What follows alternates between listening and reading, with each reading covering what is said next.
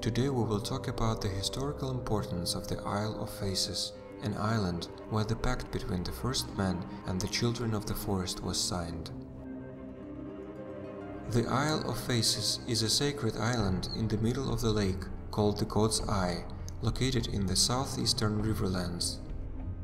It is one of the few known locations of weirwoods in the south of Westeros, with most others having been cut down or burned. During their ancient war with the First Man, the children of the forest may have used the Hammer of the Waters from this island to break the arm of Dorne.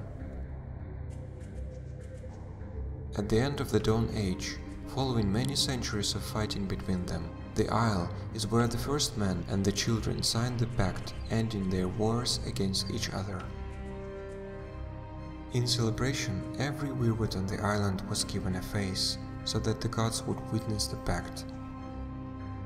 With the signing of the pact, the Order of the Green Man was formed to tend the last remaining weirwoods in the south.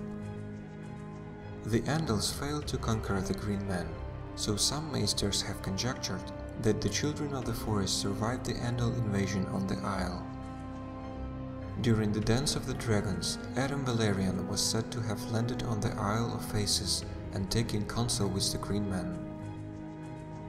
In the Storm of Swords book, Meera tells Bran Stark a story about a Crannogman who went to the Isle of Faces in the year of the false spring.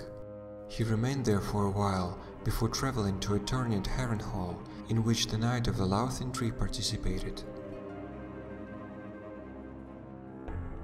Thank you for watching. If you enjoyed this video, please give it a like. Also, subscribe to my channel to be notified when a new lore video is released. Thank you again and see you soon.